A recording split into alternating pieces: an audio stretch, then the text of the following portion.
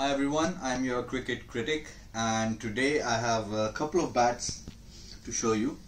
So these are Hunter cricket bats. Now it's an upcoming brand from Pakistan. So a friend of mine, he told me that he was approached by them and he was given two bats with the potential to buy. So he hasn't bought them yet, so he asked me to just have a look at them and review them and give my opinion of them so that he can make up his mind whether he should go for it or not. So we're gonna talk about them one by one. Let's first talk about this one because this one is actually not that bad. So this is the Hunter Cricket. Let's get the elephant out of the way. At first, the cricket is spelled wrong for some reason. So it is the Hunter Cricket Pro edition for some reason. So let's talk about the looks first. Now this has got 1, 2, 3, 4, 5, 6 grains. It looks like there is no hardwood on this, but I'll get to it a bit later. There's a pin knot on the side here. The grains are straight from here and they're bit evenly spaced, but they start getting skewed as they go down. So and there's something here I see that's under the stickers. Not exactly sure what it is.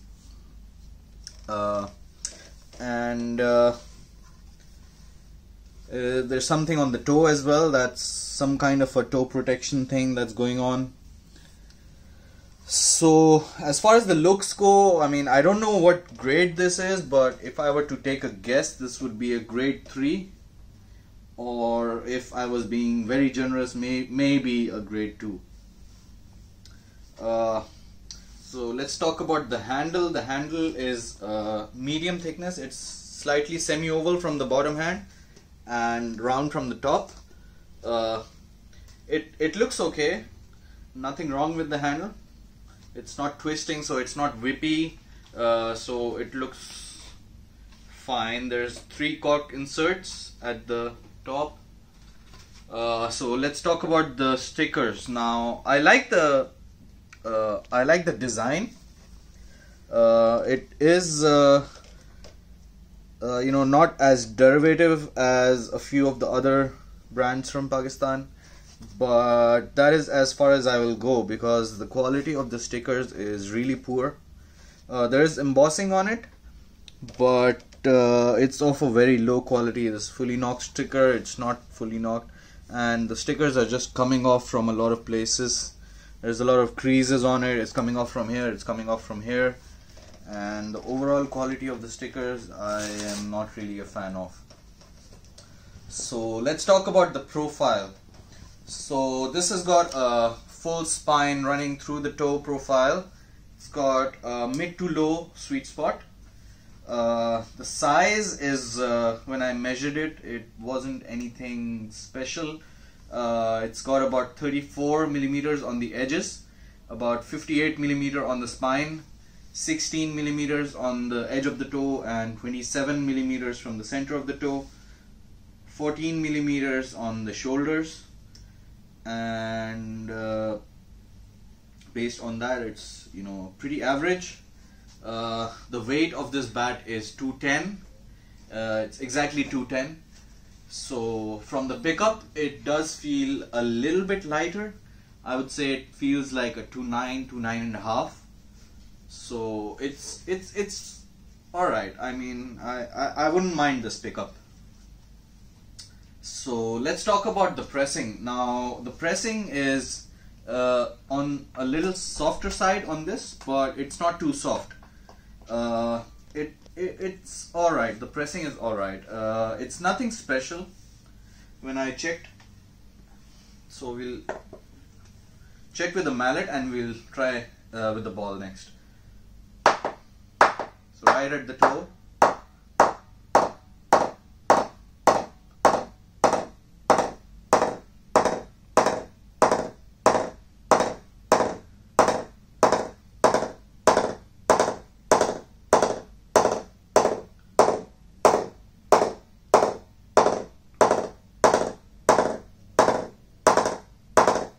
right in the middle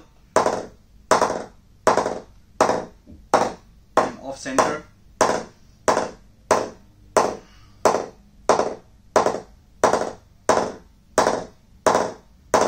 It does sound a little strange, and for a bat with a mid to low sweet spot, it's not quite as responsive as I would have liked near the mid to low area. In the middle it's alright, but from the bottom and from near the stickers it's absolutely dead. So I would say it will take some time to open up, but eventually it will be alright. It is though, I mean, when I check the pressing from the mallet, it feels like it's very hard pressed, but even with the very soft blows of the mallet, I can see some indentations on it, which means it is very soft pressed. So it is kind of strange. I don't know what it is. So now we'll check with the ball.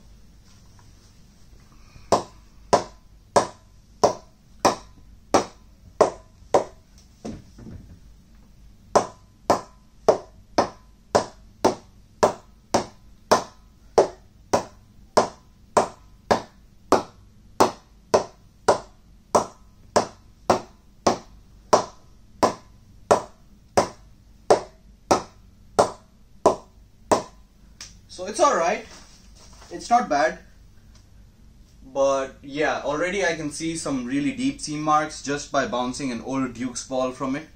So it's very soft pressed, but it doesn't feel like a soft pressed bat. When I bounce the ball off it, or when I hit it with the mallet, it feels like very hard, and I don't know, it's just something weird.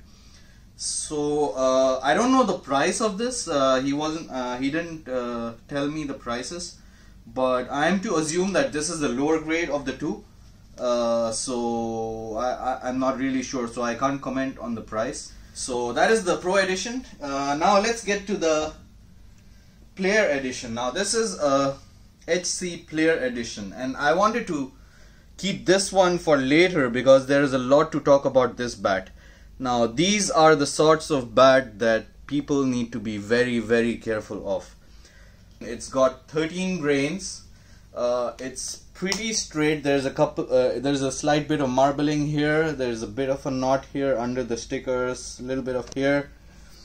But here's the thing. When I looked at this bat and I saw it a bit more carefully, there are clear signs of bleaching. So this bat has actually been bleached to make it look more pleasing than it actually is. I can't say this with 100% certainty, but it looks like it is storm damaged. Now I can see some horizontal marks here. Now as I said, I cannot say for certain, but I have seen GS Wright.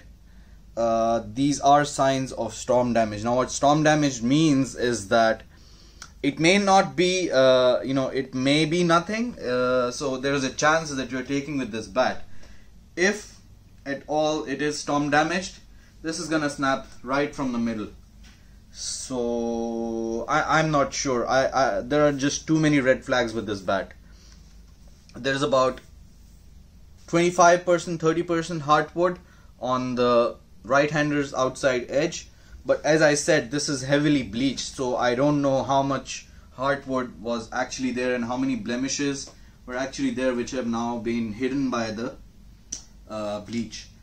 So coming back to the stickers, the same old story. The idea behind it is not bad, but the execution is really poor. The stickers are of really poor quality. There's a fully knocked in sticker, I don't know for what reason. The handle on this is similar. It's slightly semi-oval from the bottom and round at the top. Now this bat has got a GM hex grip for some reason, and this bat actually has 3 rubber inserts instead of cork inserts, and the handle is, it feels very similar to the other bat. So the handle is alright actually.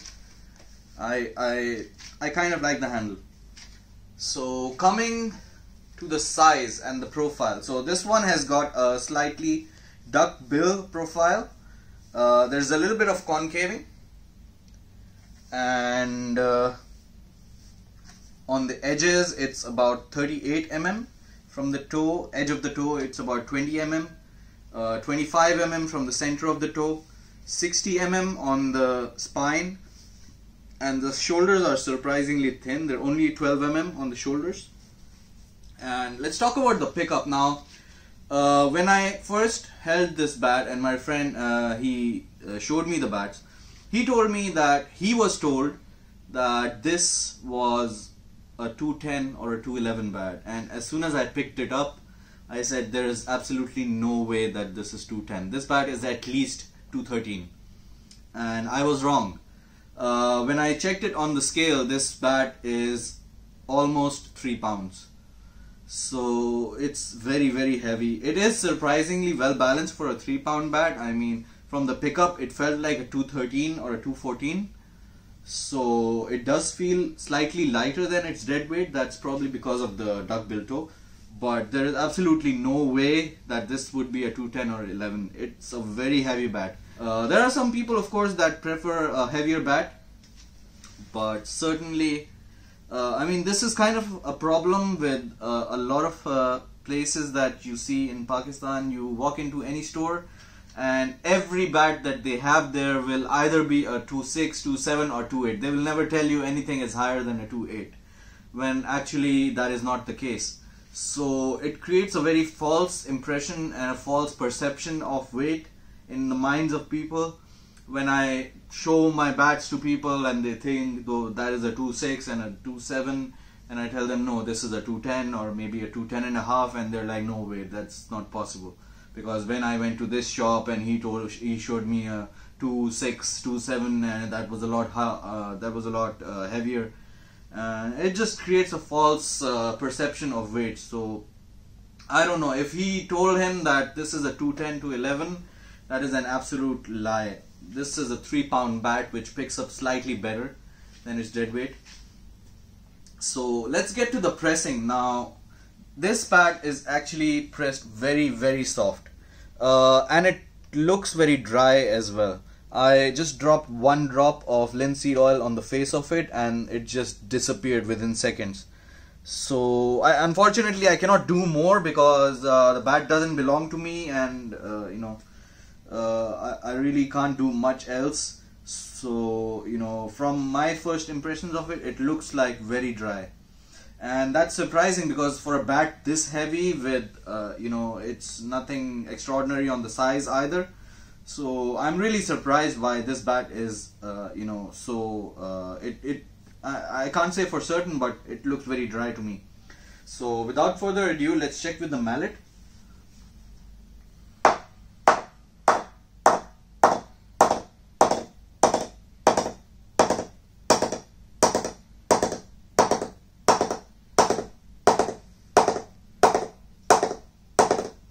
Off center. I'll say this, it does feel a lot more responsive than the other one, especially down low, near the low middle area, and even up high. It's a lot more responsive all over.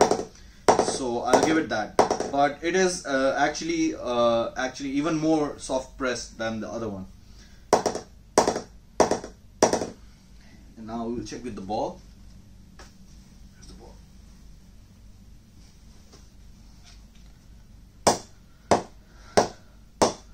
So the ping on this bat is actually quite nice. It is flying really nicely. So down low, there's a very deep sound on this. Up high, even near the stickers, it's quite good.